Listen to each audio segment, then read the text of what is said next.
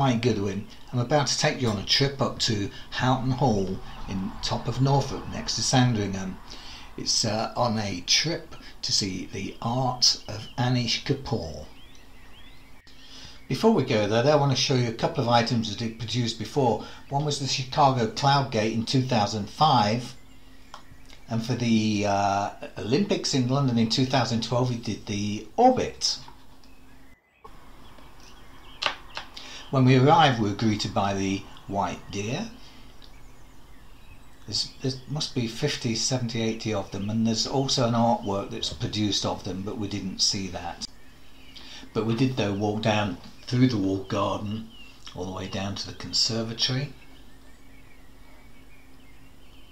It's fantastic to go there right at the best part of the season.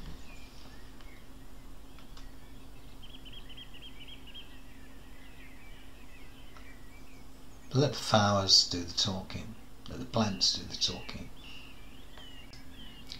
and let the birds do the singing. This really does set the mood though for looking at the art, which is starts actually in front of Houghton Hall. And what you're going to see in a second is a massive, I think it's probably about 6 metre high diameter sky mirror. Here it is now, made in 2018 of stainless steel. It's concave on this side that you're looking at, and just at the very top of it you can see the reflection of the hall. I don't really know why people take pictures so close of it. They're not going to get anything out of it at all.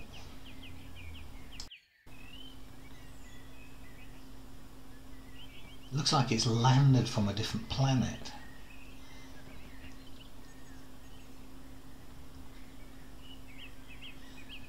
If you get that's it, if you go around the back, and it's convex,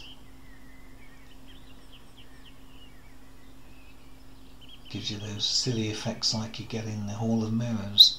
This is probably about 10 foot high, 8'8", built in 2014, and made of onyx. This is not Kapoor's, it's called a line in Norfolk. Right, this is back to Kapoor, 2018, it's unentitled. This one piece of granite, it's highly polished into 2 concave areas. Technically, I thought it was absolutely amazing, as its granite is 9 on the Mohs scale of hardness, which puts it right up there with diamond. So to produce something like that's quite incredible. This is Grace, made in 2014 marble. In the surroundings where it is, it's incredible. This is Imminence, which to both of us represented pregnancy.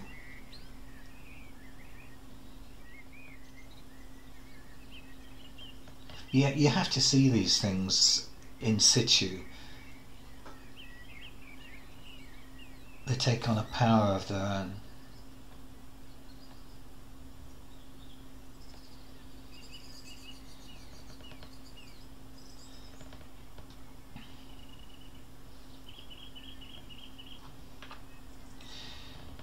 Yeah, structures like these will be seen for thousands of years. They place mankind in the cosmos as being a high intelligence. They take on a life of their own, and they talk to the future. This one, as I said, has got echoes of a pharaoh's sarcophagus. You can even see the cut lines, the machine marks on it, but you can't on the pharaoh's sarcophagi. This is the obverse of it, and of course you can see all the horizontal lines on there. That's where the rods went through for the dynamite blasting. Yeah, some parents thought it funny to put their 8-year-old kid into this. Kapoor should have put a 20-foot hole at the back so it disappeared. This one's called Liver, made in 2001 in marble.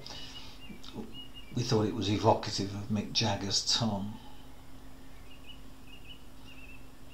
And this is it, obviously inside Mollis, made in 2003. And the mirror works, I'm not sure what they're made of. They could be stainless steel or they could be glass, but the effect that they had was pretty stunning. This hole's actually a super black material, it absorbs light totally, but it is actually a hole, you can put your hand into it. I had to put this up, it's a sign of the times, isn't it? The girls are lovely. And that of course is my art picture, Suffolk Wind. Anyway, I hope you've enjoyed this. If you've got a chance, go up and have a look at it. Anish Kapoor, it's on till the 1st of November. I'm signing off, thanks for watching. Mike Goodwin, goodbye.